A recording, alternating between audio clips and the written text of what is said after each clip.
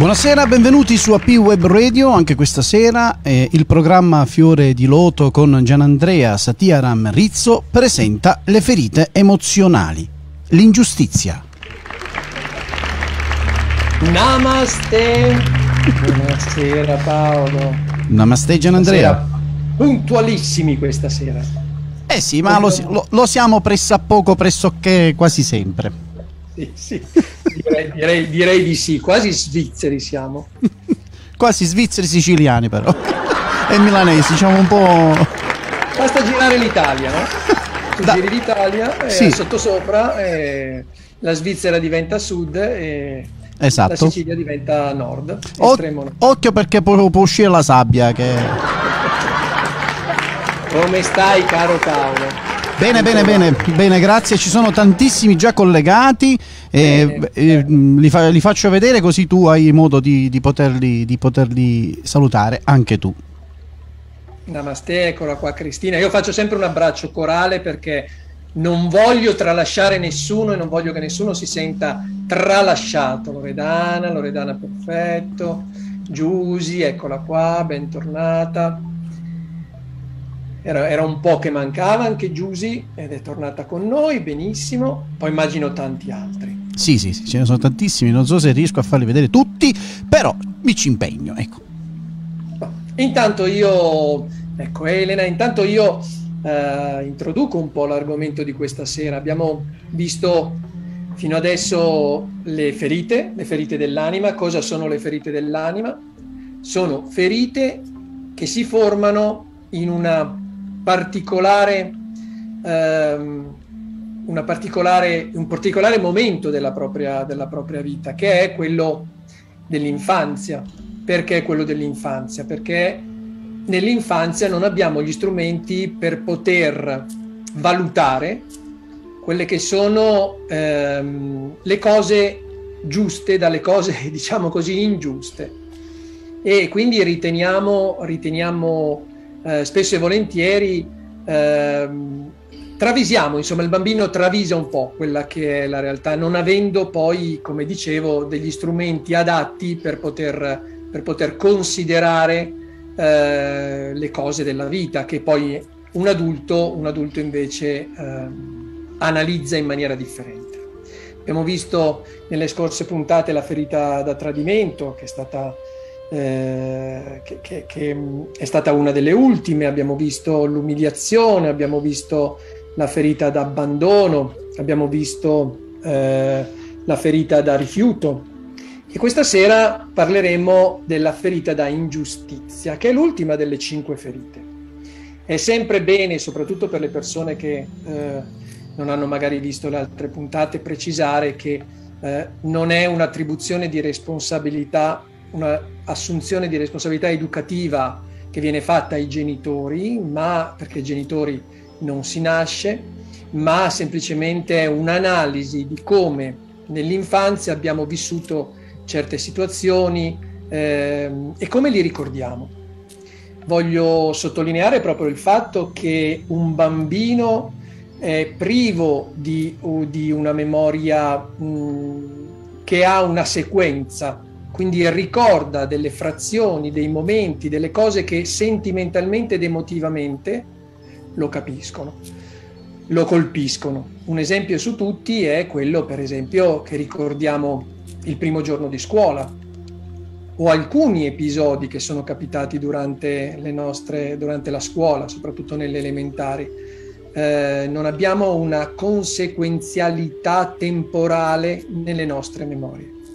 Quindi quando andiamo a ricordare da adulti, mettiamo insieme un po' di cose che sono fatte anche dai racconti che abbiamo sentito fare dai nostri genitori in un secondo momento.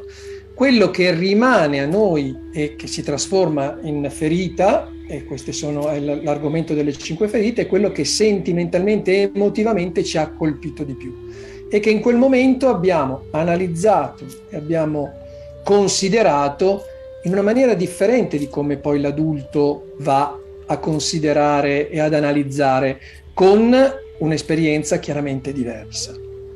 È per quello che alle volte l'adulto fa fatica a interagire con il bambino, ma soprattutto, e questo vorrei che fosse l'argomento della prossima puntata, l'anticipiamo, l'adulto fa fatica a interagire con il bambino interiore, non capendo più i meccanismi del bambino interiore.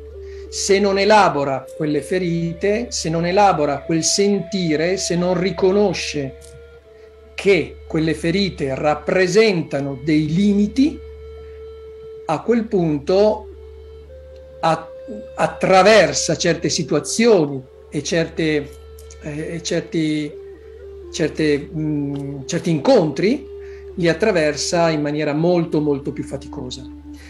Cerca l'adulto di conformare il mondo a seconda di quello che sono le ferite che ha avuto nella prima parte dell'infanzia.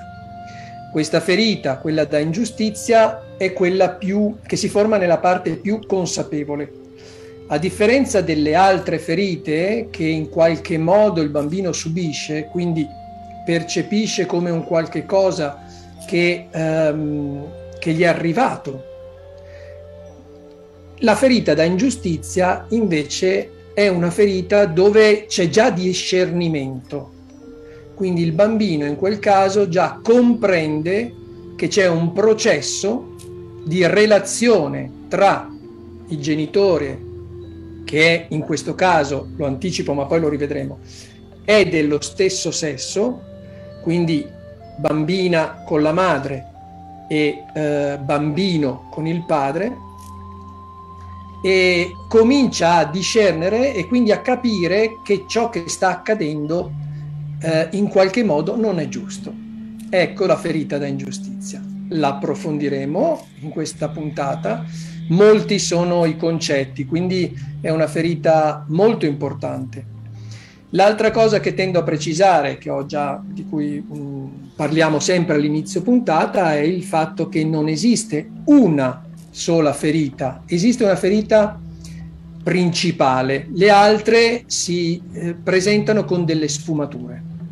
Qual è l'obiettivo di questi incontri, di questi piccoli seminari alla fine, perché sono piccoli seminari? È proprio il fatto di comprendere il meccanismo attraverso i nostri comportamenti, comprendere qual è la ferita principale che guida le nostre scelte, e attraverso, vedremo, delle piccole tecniche che consiglio, delle piccole riflessioni, ma come abbiamo fatto l'altra volta vedremo anche per chi medita il mudra, quindi la posizione delle mani.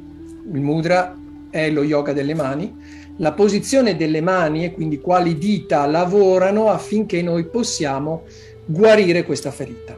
Guarire la ferita dell'anima vuol dire riuscire a rientrare in equilibrio con se stessi, e quindi quando siamo al centro di noi, quando siamo in equilibrio con noi stessi, abbiamo l'opportunità di vedere le cose sotto un altro aspetto e quindi di poter considerare ciò che ci accade da un'altra prospettiva, che non è quella istintuale, ma è quella più logica e razionale, e quindi conformarci e comportarci di conseguenza, migliorando il nostro rapporto principalmente con noi stessi e dopo di conseguenza anche con le altre persone, cioè possiamo relazionarci in maniera migliore. Ogni ferita ha una parte di opportunità che dobbiamo mantenere e ci aiutano a crescere come persone, una parte che invece dobbiamo accettare ma gestire. Questo è il senso degli incontri, dei 5 incontri che abbiamo fatto fino ad ora. A questo punto, prima di entrare in questo viaggio, io, come sempre, agevolerei la meravigliosa sigla, Paolo.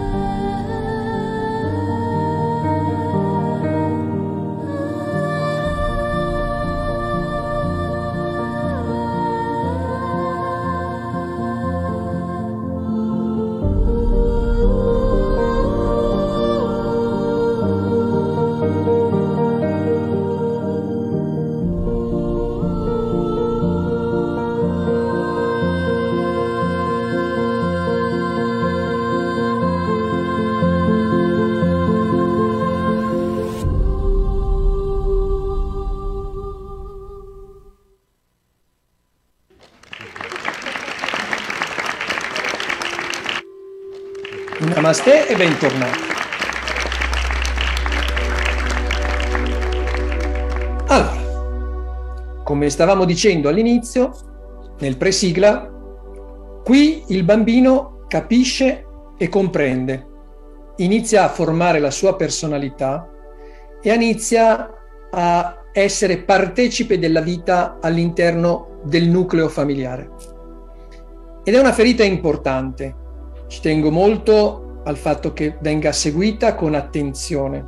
Poi se qualcuno, tu so che Paolo spesso lo fai, vuole prendere appunti, se non dovesse prendere appunti ha la possibilità, come sempre, di rivedere questa puntata perché rimane registrata su tutte le piattaforme, su AP Web Radio, che come sempre ringrazio perché mi dà questa opportunità, sui social, sul mio profilo o le altre varie pagine dove c'è la possibilità di rivederlo. Insomma, poi domani condividerò ulteriormente. Questa ferita è data inizia a formarsi quando i genitori proiettano delle aspettative sui figli. Proprio per questo la ferita di cui stiamo parlando, che è quella di ingiustizia, e quindi lo risottolineo, si divide in due tipologie. La prima è che i figli cercano di corrispondere in tutti i modi le aspettative dei genitori. La seconda tipologia sono quei figli che in realtà non riescono a corrispondere alle aspettative dei genitori. Quindi ci sono due tipi di adulti.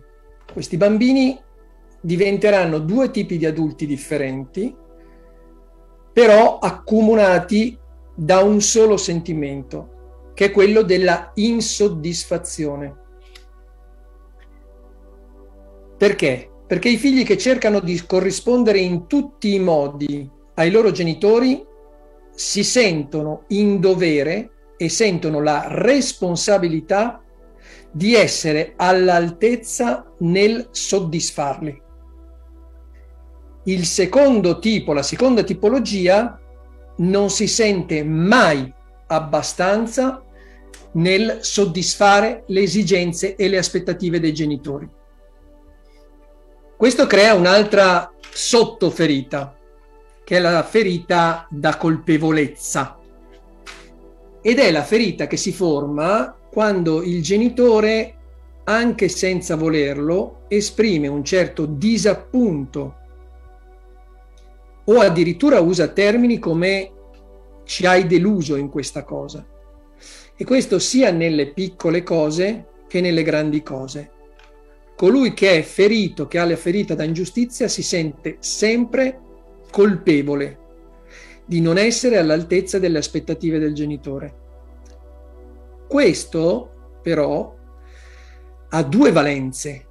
Una che si proietta sul genitore, che è insoddisfatto di quello che è il figlio, e dall'altra parte il figlio che è insoddisfatto perché non riesce ad essere a dare la soddisfazione, a corrispondere alle aspettative del proprio genitore. Quindi sono privi del consenso del genitore. Quindi cosa avviene? Che piano piano l'adulto, anche l'adolescente, inizia già dall'adolescenza questo processo, inizia ad essere un perfezionista. Inizia a confrontarsi col mondo esterno, cosa che non faceva il bambino nelle precedenti ferite che abbiamo visto perché era ancora troppo piccolo. Comincia a essere invidioso di quello che gli altri hanno e di quello che gli altri riescono a ottenere e inizia a tagliare i ponti col suo sentire, anestetizza i suoi sentimenti. Lo si riconosce perché incrocia spesso le braccia. È un bambino che è vivace, è dinamico, non si chiude al mondo, chiude se stesso al mondo è sempre spesso troppo ottimista. Dall'altra parte si scusa, si giustifica molto e ha la presupponenza di voler risolvere sempre tutto da solo. È il bambino che non chiede aiuto, che vuole dimostrare a se stesso e ai genitori di potercela fare anche senza di loro. Quindi si nega l'opportunità di essere supportato. Perché? Perché a quel punto il lavoro che fa per poter compiacere i genitori non è un lavoro suo. E questo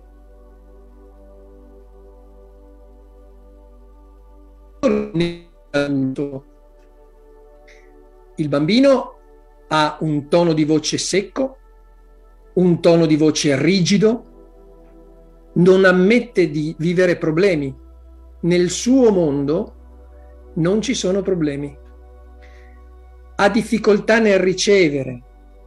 Quindi è un bambino, un adulto che preferisce dare piuttosto che ricevere, non si sente meritevole di ciò che riceve. Si paragona spesso, ha difficoltà nel concedersi ciò che gli dà piacere. Trova ingiusto, pensa, ricevere meno e ancora di più ingiusto se riceve di più dagli altri. È un bambino ed è un adulto, poi diventa un adulto che chiede troppo a se stesso. Non accetta limiti e non accetta i suoi limiti, perché nel momento in cui accetta i limiti e i suoi limiti, cosa avviene? Avviene che, non essendo soddisfatto dei risultati che ottiene, il limitarsi lo blocca. Chiede sempre troppo a se stesso. Tende a tenere tutto sotto controllo, perché questo gli dà più sicurezza. Quindi non lascia spazio alla fantasia, non lascia spazio all'imprevisto. Ama l'ordine. Quindi è una persona, un adulto molto ordinato, preciso, raramente si ammala, non se lo può permettere, perché un bambino, un adulto che si ammala porta una delusione ai suoi genitori. Ha difficoltà nel mostrare l'affetto, quindi proprio perché non è più in connessione con se stesso, tende a essere un po' più freddo, un po' più staccato dai sentimenti, perché i sentimenti, come sai, non sono controllabili. Ha paura nel lasciarsi andare, sebbene cerchi comunque nel suo aspetto un aspetto sexy e seducente. Quindi tende a sedurre perché questo gli è mancato. Non è riuscito a sedurre i suoi genitori e quindi è sempre si mette sempre alla prova e ogni volta che raggiunge un obiettivo vuole sempre andare oltre. E quindi, così come lo era da bambino, anche l'adulto è sofferente alle critiche, perché la critica lo fa sentire a disagio, alla severità, all'intolleranza, non sopporta l'intolleranza. Il genitore richiedente è dello stesso sesso. Quindi, come ci siamo detti prima nel presigla, il bambino maschio ha difficoltà con il padre e la bambina femmina ha difficoltà con la madre. Perché? Perché ritrova, sai che all'inizio i genitori sono un punto di riferimento, quindi la madre per la figlia è un riferimento, così come il padre per il figlio. E quindi per essere all'altezza, per essere come loro, si mettono in una forma di competizione con loro. Questo denota spesso e volentieri la presenza della stessa ferita nel genitore, che in qualche modo tratta il figlio o la figlia in maniera fredda. E questa freddezza il bambino o la bambina la subisce ed è stimolo a fare ancora di più. Perché? Perché il bambino o la bambina, l'adulto o l'adulta, non hanno la percezione di quello che può essere il limite dove possono arrivare per poter compiacere l'altra persona, il genitore in questo caso. Quindi subiscono e soffrono questa freddezza. Se andiamo a scavare, se andiamo a cercare di capire, come dicevo prima, spesso il genitore ha lo stesso tipo di ferita che proietta poi sul figlio. La maschera, quindi, che andiamo a definire, quella che indossa per protezione questo bambino che poi diventerà adulto, è quello della rigidità. Quindi ha anche una postura sempre una camminata molto marziale, una postura sempre molto dritta, molto rigida, non si permette di avere uno sbandamento anche nel camminare, nell'incedere, perché questo potrebbe portare critica. E diventa perfezionista per potersi sentire nel giusto, perché la perfezione, l'ordine di cui parlavamo prima, lo fa e la fa sentire nel giusto. Chiude il plesso solare perché si nega di sentire i sentimenti, perché nel sentimento ha paura del dolore. Quindi il plesso solare, sappiamo essere, tanto per indicarlo, sotto il cuore, grosso modo, viene chiuso dalle braccia conserte, che fanno da barriera, fanno da portone attraverso il quale le emozioni non passano. Si veste spesso di scuro, di nero, perché il colore, in generale poi colori molto accesi che possono essere il rosso, l'arancione, creano quel disagio dovuto a queste emozioni che sono anestetizzate, al cuore che in qualche modo viene anestetizzato. La perfezione in questo caso lo porta fuori il bambino da quella che è l'ingiustizia. Non viene apprezzato per ciò che è, ma viene misurato dal genitore per ciò che fa.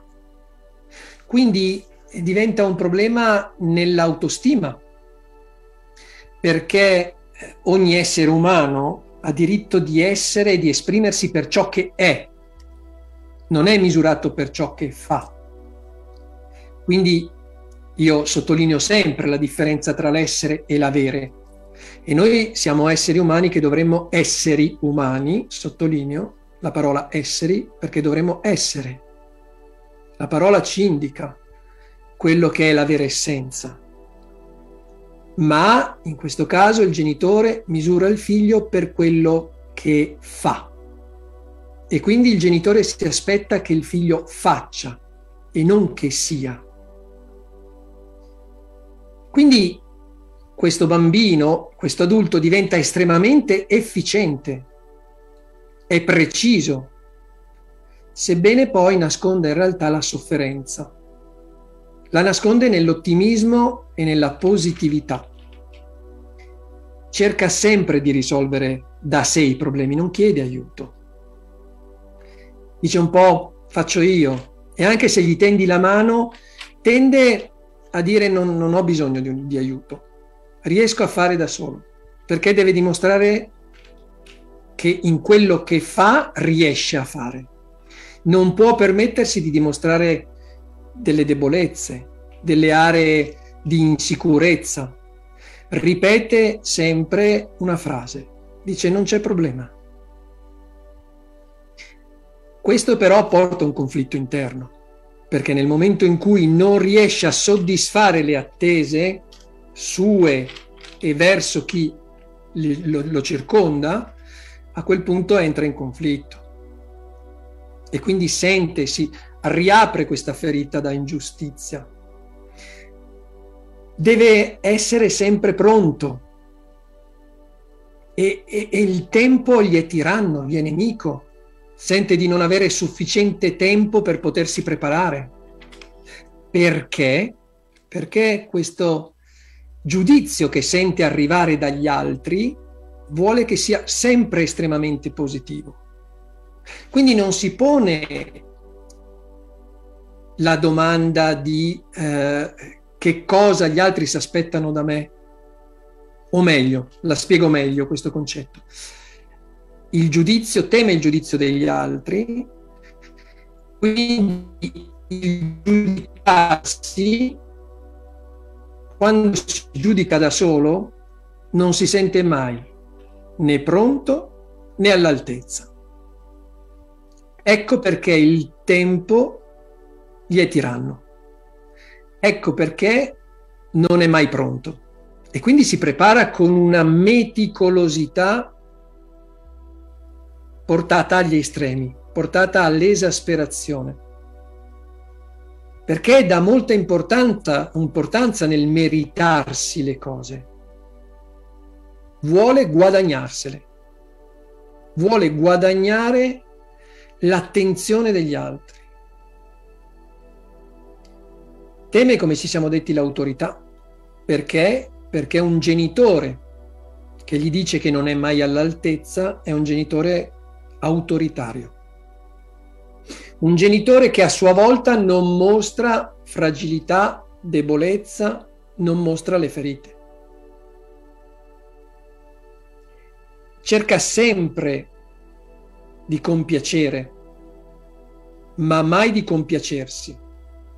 E quindi spesso attrae situazioni ingiuste, perché il meccanismo che è un po' perverso, insomma, di queste ferite è che si tende ad attrarre ciò che noi abbiamo subito, perché è un territorio che conosciamo. Ha necessità di tenere tutto in ordine, quasi fino a diventare ossessivo. Sempre secondo i suoi criteri, perché è il giudizio che teme di più, è il giudizio di se stesso, di se stessa. Perché? Perché così è giusto. E quindi dà la parvenza di poter bypassare questa ferita da ingiustizia. Tutto ciò che è in ordine è giusto che sia così. Si impone molti doveri e questo lo stancano. Questo lo stressano, però dall'altra parte non sente il dolore. Come ti ho detto, tende ad anestetizzare il cuore e quindi tende ad anestetizzare anche il dolore. Raramente si ammala, non può permetterselo. E quindi se lo fa, se ne accorge quando è grave, quando è molto in là con questo dolore, con questa malattia.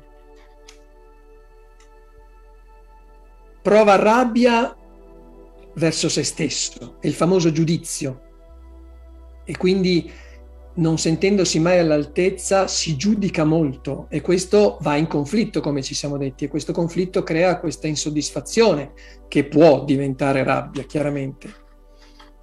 E quindi ha difficoltà nel lasciarsi andare, sia nel rapporto con i figli, così come è stato il genitore, sia nel rapporto con l'altra persona, quindi cerca di non lasciarsi andare troppo e dall'altra parte fa fatica a lasciarsi amare perché crea questo tipo di barriera ed anche a dimostrare e a dichiarare il proprio amore. Quindi sono quelle persone che apparentemente sono staccate, sono distaccate dal rapporto. È una forma però di protezione e alle volte a un occhio che non è attento, a un occhio distratto, possono apparire freddi e rigidi. In realtà non è così, perché chi è ferito mette quella maschera, come ci siamo detti, per protezione, per proteggersi. Guarisce quando si permette di lasciarsi andare e di riconoscere le proprie fragilità. Guarisce quando si confronta con se stesso.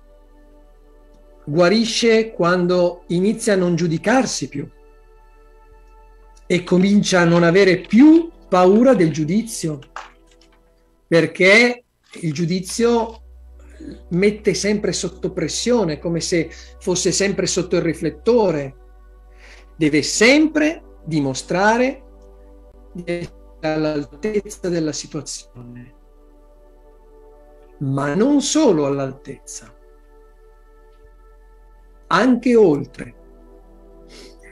È una persona che non ama fare shopping, quindi non sarà una persona che vedi camminare per le vie principali delle città dove ci sono i negozi più importanti. Sa quello che vuole, va, lo prende e ritorna a casa. Non è una persona che ama stare al supermercato, è una persona che ha già la lista della spesa, sa dove trovare le cose. Preferisce andare nei negozi di fiducia dove sa che trova ciò di cui ha bisogno. È spesso un lavoratore autonomo. Preferisce una leadership discreta. Preferisce una leadership nella quale può tenere conto delle esigenze di ogni persona. Quindi ascolta molto. Però è come si dice, un risolutore di problemi. Perché dice, ci penso io. Ma a differenza dell'altra volta, della ferita precedente che abbiamo visto settimana scorsa, non è una persona che vuole assolutamente imporsi. È una persona la cui porta dell'ufficio, questa è la leadership discreta, è sempre aperta. Studia moltissimo, è sempre sui libri. Quando affronta un argomento fa sempre ricerche dettagliate, va in profondità negli argomenti che studia,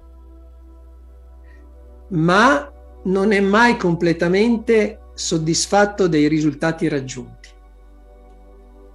Se studia per un 110 vuole il 110 e lode.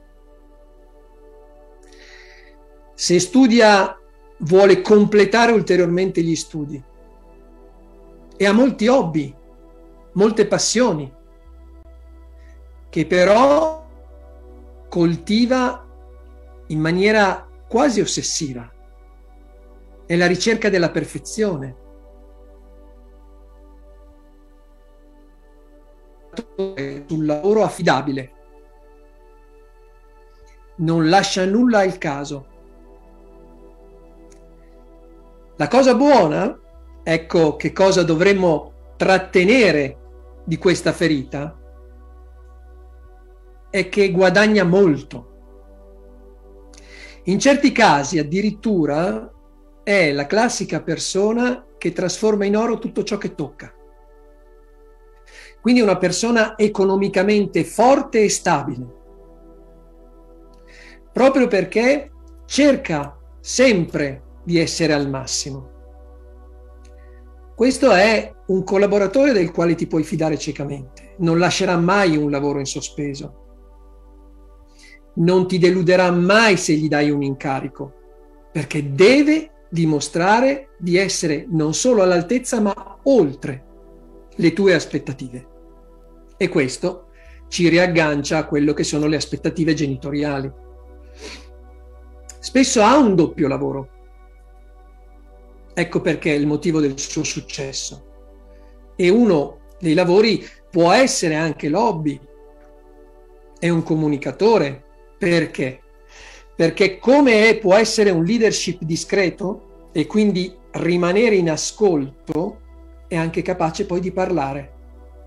è capace di elaborare ciò che gli viene detto perché deve trovare la soluzione, perché deve dimostrare ai suoi collaboratori o al suo titolare che è completamente autonomo e quindi cerca il compiacimento in qualche modo. Guadagna chiaramente, assolutamente, meglio con un lavoro autonomo ed è una persona che è propensa al successo. E queste sono le cose positive di questa ferita, perché non è fatta solo di cose negative. È una persona che, dovendo dimostrare di essere all'altezza delle aspettative, è una persona sicuramente di successo. Perché? Perché mette impegno e passione in tutto ciò che fa. E quindi la riconosci. La riconosci perché quando prende un incarico, quando fa qualcosa, c'è. Attenzione però, proprio per il fatto del rapporto, proprio per il fatto che anestetizza un po' i propri sentimenti, va in contrasto.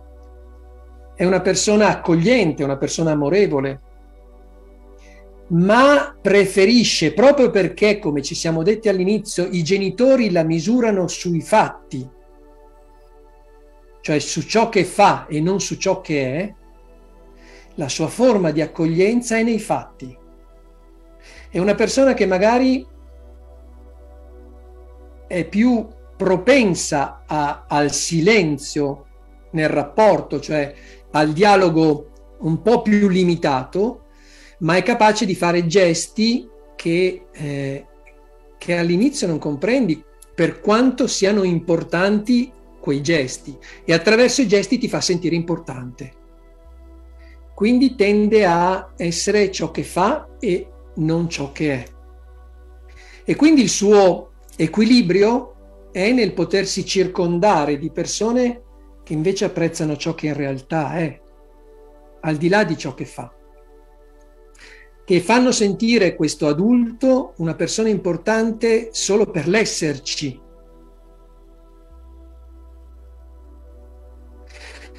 che non proiettano su questa persona, su questo adulto, delle aspettative e quindi accettano questo adulto per come si pone.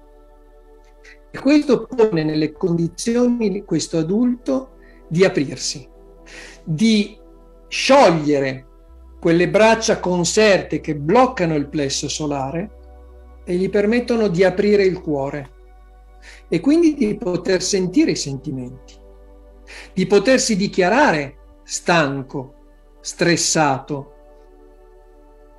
e di potersi abbandonare nella persona che ne apprezza le caratteristiche di ciò che è e non di ciò che fa.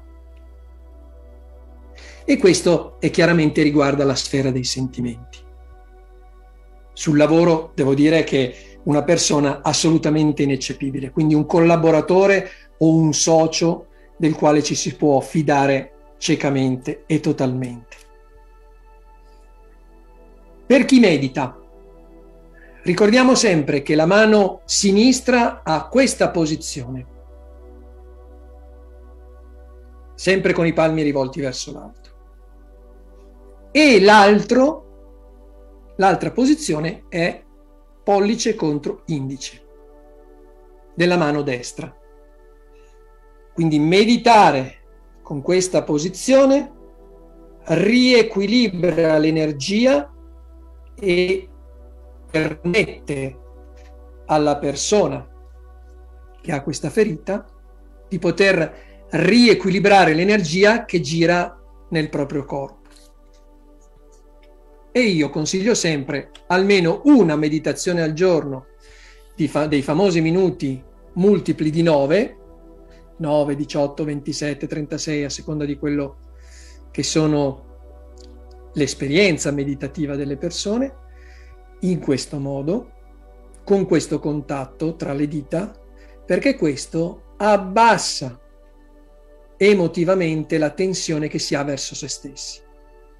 E poi, caro Paolo, come sempre ci sono i 15 consigli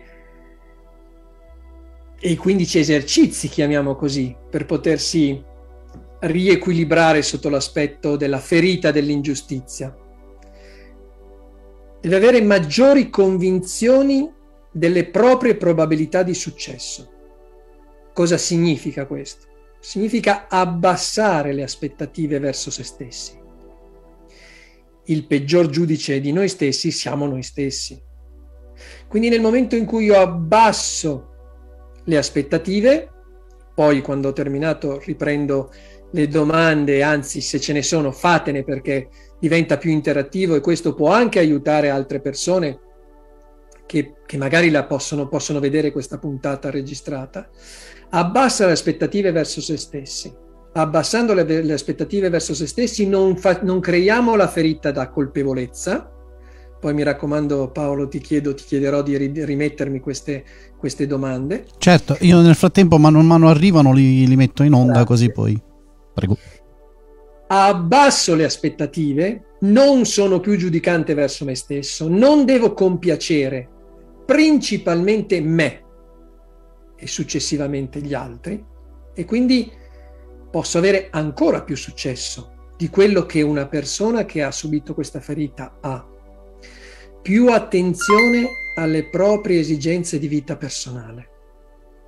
Quindi mettere se stessi, il proprio equilibrio, la propria felicità, metterla di fronte al dovere.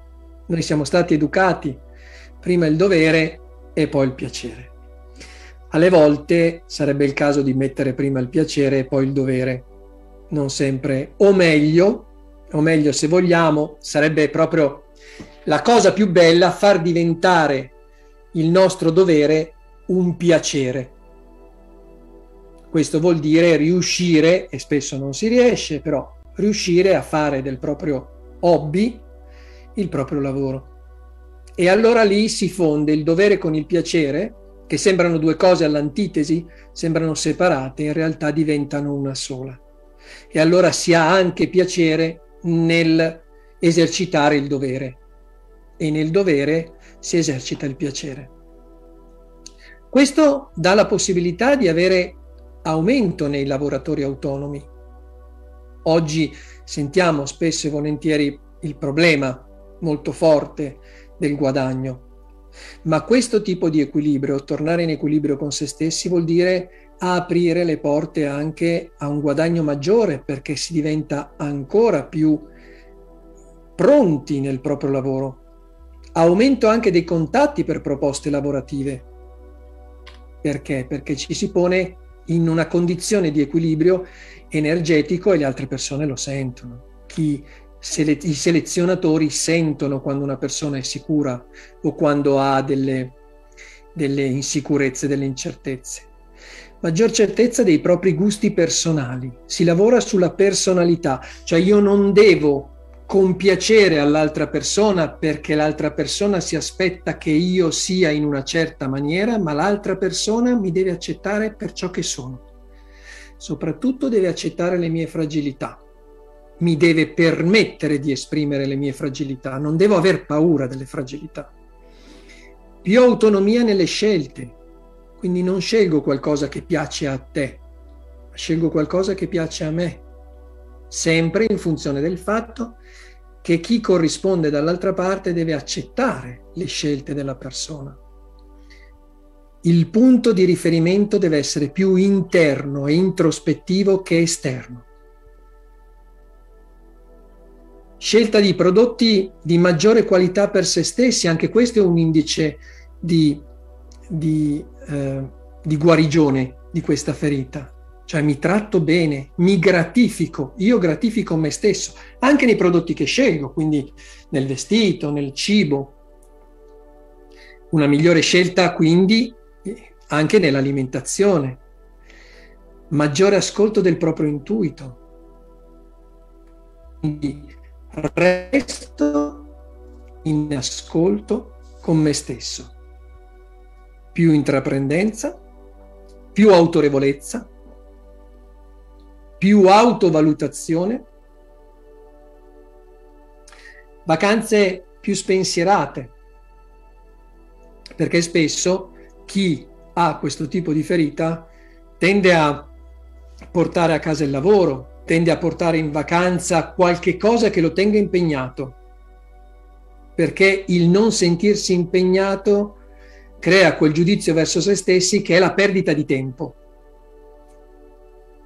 E poi, per ultimo, lavori completati in minor tempo, che è un po' il senso del miglior risultato con un dispendio di energia minore, per non arrivare a fine sera, a fine settimana, stressati e alle volte non troppo soddisfatti di quello che si è fatto, perché nella mente della persona con la ferita da ingiustizia c'è sempre quella avrei potuto fare un po' di più.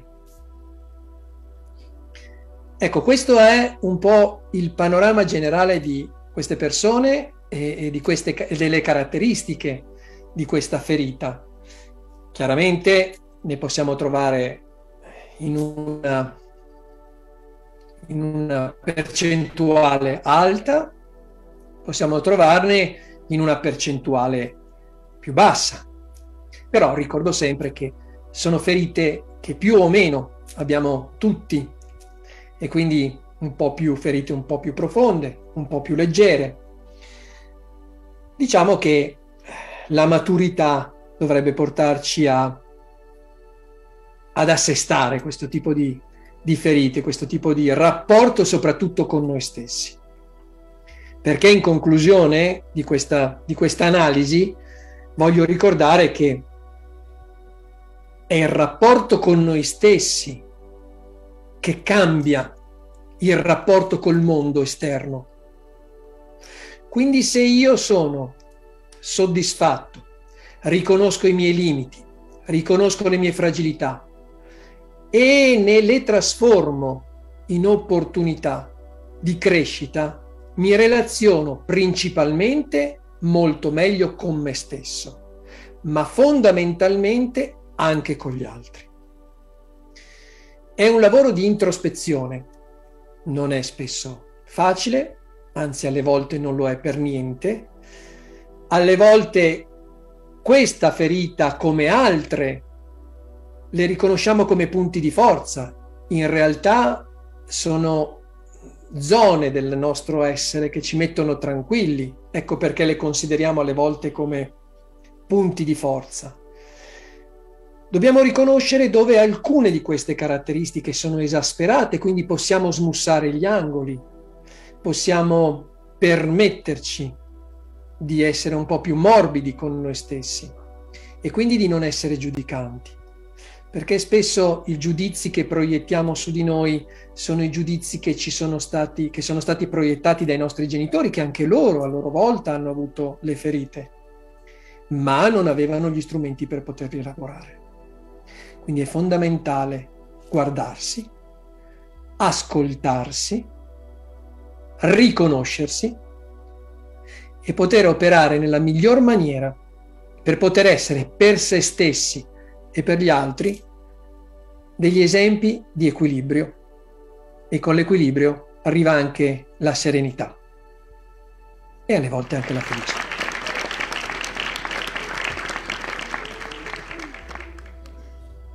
Gianandrea, ho una domanda. Eccoci. Poco fa hai parlato del fatto che chi ha queste ferite è affidabile nel lavoro, riesce a fare tanti lavori, possibilmente ha 2 lavori, è molto preciso, eccetera, eccetera.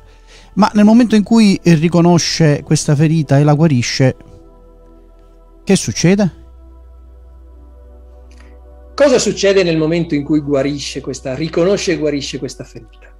Come ci siamo detti all'inizio, caro Paolo, quello che noi dobbiamo portare nella nostra vita è ciò che di positivo ci offrono queste situazioni. Quindi nel momento in cui io riconosco come parte, diciamo così, chiara, come opportunità, riesco a riconoscere i doni che questa ferita mi porta e quindi la capacità di trasformare in oro tutto ciò che tocco, la precisione, l'attenzione sui particolari allora a quel punto diventa un propulsore.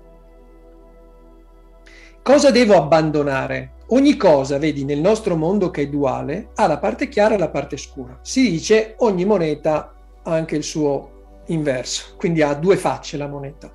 La luna ha due facce, una oscura e una chiara. Quella chiara la dobbiamo mantenere, cioè le opportunità le dobbiamo mantenere.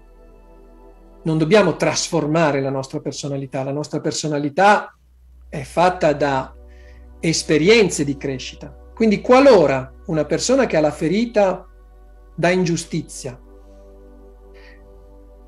riesce a mantenere la sua affidabilità, la sua profondità, la sua ricerca e a trasformarla, quindi che non diventi ossessiva, e ad abbandonare quel senso di chiusura verso i suoi sentimenti e ad aprirsi un po' di più, bisogna sempre trovare il punto di equilibrio. Ti faccio l'esempio per farti capire. L'esasperazione di questa situazione è che uno non si sente mai all'altezza, quindi non è mai contento. Per quanto ricco, per quanto possa essere come una persona affidabile, non è mai contenta. Arriva la voce, sì? Sì, arriva a tratti, però il concetto si è capito. Ok. Non vanno bene mai gli estremi. Quindi una persona estremamente precisa e ordinata, che misura col centimetro la posizione, non so, la lunghezza dell'asciugamano, piuttosto che la posizione del bicchiere a tavola, e che dall'altra parte non è mai soddisfatto di quello che porta, quindi arriva stressato ed esasperato dopo una giornata di lavoro, non va bene, gli estremi non vanno bene. In ogni caratteristica, in ogni ferita che abbiamo visto, c'è l'opportunità, e l'opportunità sta nel centro. Quindi una persona che riconosce questa ferita e la elabora può diventare veramente una persona di successo. Ti voglio portare un esempio che un po' ci tocca, sia a livello di regione, sia a livello di musica. Battiato, che è catanese, se non ricordo male. Battiato ho avuto l'opportunità di vederlo, non di conoscerlo, non sono stato così fortunato, ma di vederlo al lavoro, perché io in un certo periodo ho lavorato per Radio Italia. Battiato era una persona estremamente precisa. Entrava in studio di registrazione alle 9 del mattino, ma quando erano le 17 chiudeva tutto, qualsiasi cosa avessero fatto, sia che avessero finito di fare il pezzo, sia che il pezzo non fosse completo, lui alle 17 finiva, era preciso, puntuale, ci teneva all'ordine della sala di registrazione, alla pulizia della sala di registrazione, ma quando usciva da lì, forte del fatto che era una persona di un certo spessore culturale e musicale, era la persona più dolce, più accogliente di questo mondo. Quindi lui aveva trovato il suo punto di equilibrio. Lì dove era nel lavoro trasformava, e lo sappiamo, in successo tutto ciò che faceva. Quando era fuori dal lavoro era la persona più squisita e amorevole che ci fosse, perché non aveva chiuso i suoi sentimenti, perché attraverso i suoi sentimenti lui esprimeva i suoi sentimenti naturalmente con la musica. Questo è un esempio. E lui ha fatto delle sue fragilità, e quindi anche lui aveva una ferita da ingiustizia, ha fatto della sua fragilità il suo punto forte, non esasperando i due concetti estremi, ma stando esattamente al centro, e d'altronde lui ha cercato un punto di equilibrio. Cerco un centro di gravità permanente. Esattamente. È proprio così. Sai, in queste serate mi sono rivisto in tutte le ferite, quindi è probabile, come ti dicevo circa 3 appuntamenti fa, che sono proprio pieno proprio. sono un frustato di ferite proprio. Allora, ci sono diverse domande e anche alcune affermazioni. Io inizierei con Maria Felice, che dice: qui si mette in mostra, quindi si mette in mostra davanti agli altri. In realtà Maria Felice, come ho detto prima, è un leader discreto. Quindi non cerca di mettersi in luce davanti agli altri o in mostra davanti agli altri in maniera egoistica ed egoica.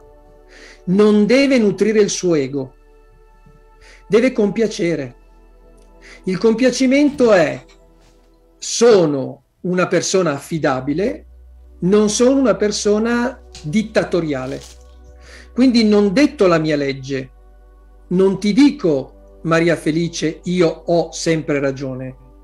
Ascolto le tue ragioni e trovo un punto d'incontro. È un buon mediatore. Non è giudicante verso gli altri perché ha paura del giudizio degli altri. Quindi non sarà una persona che ti dice: Maria Felice, hai sbagliato. È una persona che ti dice: fammi capire, così che troviamo un punto di incontro. In realtà non si mette in mostra, ma lo noti. Lo noti perché ha anche questo aspetto seduttivo, proprio perché deve piacere agli altri, cioè deve fare in maniera che l'attenzione degli altri sia su di sé, per quella forma di compiacimento, perché deve sentirsi sempre all'altezza della situazione. Ma è una persona che viene notata dagli altri, non che si fa notare.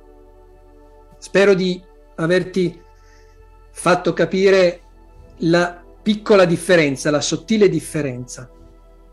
Roberta, che di solito quello che fa è sempre sbagliato per i genitori. È questa è la ferita, certo. Non sei mai all'altezza. I genitori ti giudicano sempre. Sono i genitori che dicono: voglio che tu sia avvocato, voglio che tu sia medico, voglio che tu sia magistrato, voglio che tu sia...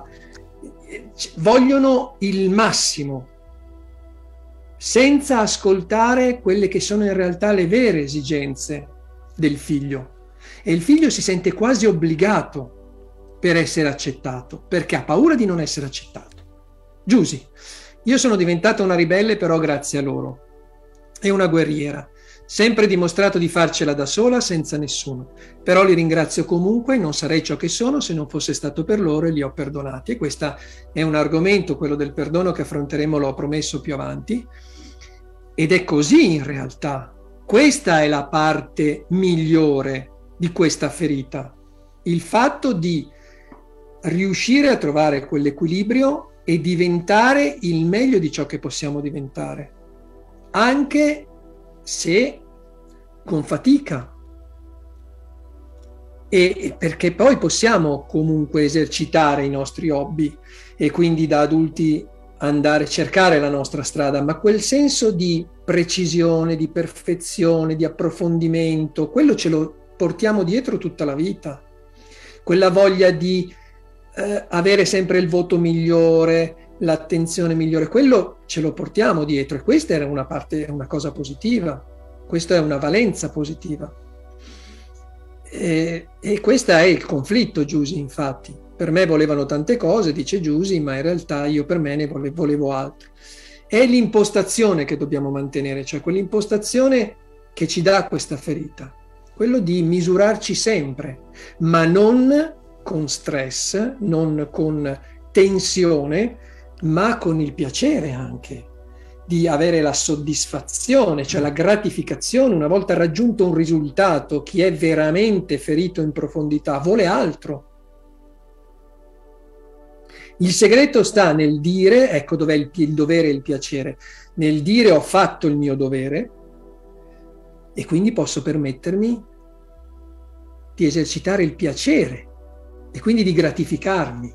Chi ha veramente la ferita profonda non si gratifica mai, perché sente che ci manca ancora qualche cosa, avrebbe potuto fare qualcosa in più.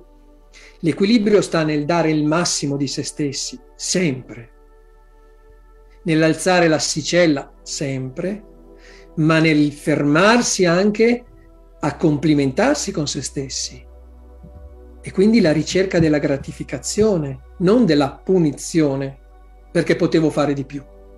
Nell'accettare il fatto che certe cose non possono essere fatte sempre al 110, ma accontentarsi magari di qualche cosa anche di meno, sapendo che ho fatto tutto ciò che era nelle mie possibilità. Maria Felice: chi soffre di questa ferita è fortemente amante della giustizia, odia ogni forma di ingiustizia. Anche qui bisognerebbe aprire, Maria Felice. Vediamo per esempio che vuole gli interruttori della corrente sono allineati. Sì, questo sì. Ma qui bisognerebbe aprire, stavo dicendo, un argomento un po' diverso, che è un po' complesso e siamo quasi addirittura d'arrivo. Il fatto che la giustizia e l'ingiustizia alle volte sono soggettive, no? Io ho avuto clienti dove pensavano che il mondo ce l'avesse con loro e quindi come la pensavano loro era sempre giusto e come la pensavano gli altri era ingiusto. Questo apre tutto un capitolo differente. Per darti comunque una risposta, è il fatto che questa ferita riguarda noi stessi. Cioè non sono gli altri che si comportano ingiustamente con noi, gli altri pretendono da noi. Questo è il senso di questa ferita. Quindi io non ho una mancanza di riconoscimento e quindi è ingiusto. Ho una mancanza di gratificazione personale. Quindi non è giusto quello che io riesco a fare, non è sufficiente quello che riesco a fare. Forse questo è il termine più esatto. Non ce l'ho con il mondo che ce l'ha con me.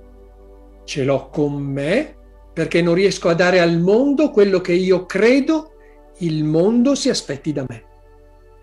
Spero, Maria Felice, di averti spiegato bene questo concetto, perché è proprio un'inversione. Quindi io non mi sento, io soffro l'autorità, quello sì, colui che è ferito, io dico io, nel senso di colui che soffre questa ferita, soffre l'autorità, ma non la sente con disagio. Vive se stesso con disagio, perché non si sente mai all'altezza. Ecco dove sta anche qui il filo sottile che demarca un concetto da un altro. Quindi io non soffro per l'ingiustizia del mondo, soffro per il fatto di non essere io all'altezza di dare al mondo ciò che credo che il mondo si aspetti da me, ed è quello del rapporto con i genitori. C'è qualche altra domanda, Paolo? No, in realtà no. Però penso che abbiamo un po' esaurito tutto quello che erano i dubbi di questa puntata. Ok, allora, per la prossima puntata, visto che abbiamo parlato delle ferite dell'infanzia, parleremo del bambino interiore. Quindi sarà una puntata importante perché analizzeremo il bambino che è dentro di noi e quindi colui che ha queste ferite, e analizzeremo come interagire col bambino interiore, che cosa andare a vedere, come abbracciarlo, come rassicurarlo, e questo ci darà l'opportunità di andare a guarire molte di queste ferite che diventano poi cicatrici. E io ti ricordo, Paolo, che gli antichi spartani delle cicatrici ne facevano vanto. Mi sono perso, scusami, quello che ha detto Giusy, puoi rimetterlo? Abbi pazienza. Certo. Che se no mi interrompo e non è neanche carino. E infatti ancora oggi mi è rimasta sta cosa, lì dove mi dicono di fare cose che non vibrano con me, chiudo e sigillo, devo ascoltare sempre me stessa. Noi dobbiamo sempre ascoltare noi stessi. Noi siamo nati per compiacere noi stessi, non per compiacere gli altri. E quindi è importante che ci ascoltiamo. Gli altri godono della nostra serenità, della nostra centratura, della nostra felicità.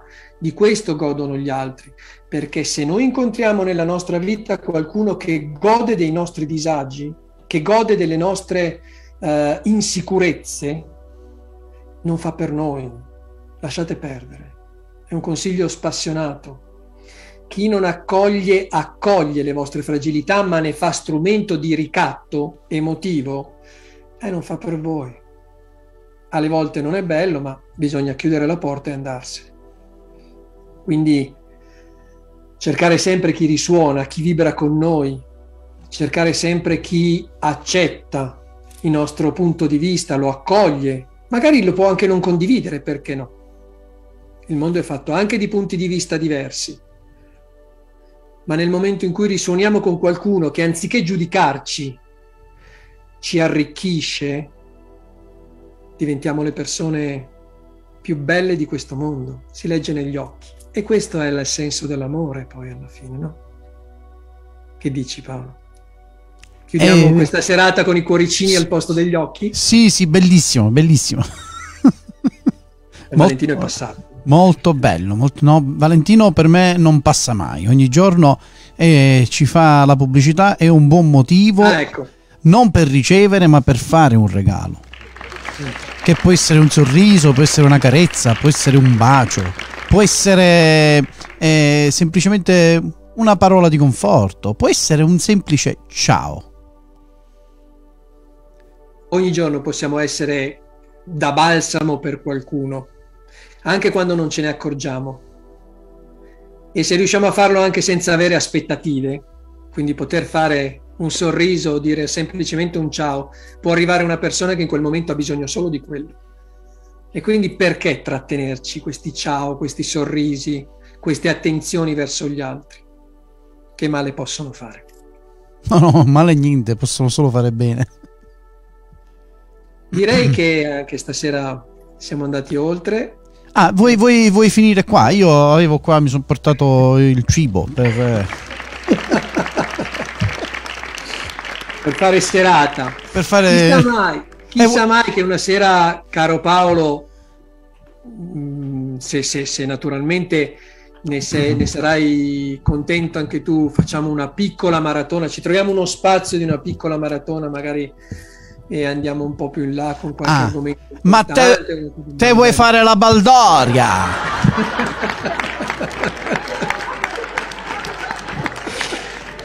Conosco questo. E sei tu che hai mandato, e la voce era uguale. A te vuoi fare la baldoria? Dai, usciamo. Poi ti mando un video che ho fatto con mia moglie. Vabbè, poi però va bene. Ok. Aspetto. Va bene, Gianandrea. Allora io saluto tutti quelli che sono stati in diretta con noi e a te le parole finali, poi ci salutiamo al termine io e tu. Ok. Abbiamo visto queste 5 ferite, che sono le ferite che sono state individuate come le più importanti. Poi ci sono chiaramente delle sottoferite, ma queste sono quelle che più si propongono quando abbiamo dei disagi, e sono quelle che ci impediscono in qualche modo, no? Fanno un po' da diga a quello che può essere la nostra felicità e la nostra serenità. La base di tutti, il minimo comune denominatore per tutte quante è l'introspezione, è l'ascoltarsi e avere il coraggio di guardare le proprie ferite, perché non siamo fatti come dei robot che a ogni impulso esterno ci deve essere una reazione prevista, logica e concordata. Quindi permettiamoci di essere fragili alle volte, permettiamo la lacrimuccia che magari ogni tanto scende, ma permettiamoci anche di accogliere, permettiamoci di aprire il nostro cuore, di esporre i nostri sentimenti. Questo ci permette di essere in contatto, in equilibrio e di risuonare con le persone che ci possono voler bene e ci possono completare, perché il mondo è bello proprio per questo. Io ringrazio tutti, mando tante benedizioni a tutti quanti, ci rivediamo giovedì prossimo con te, Paolo, e poi, come sempre, namaste e sigla finale. Grazie a tutti.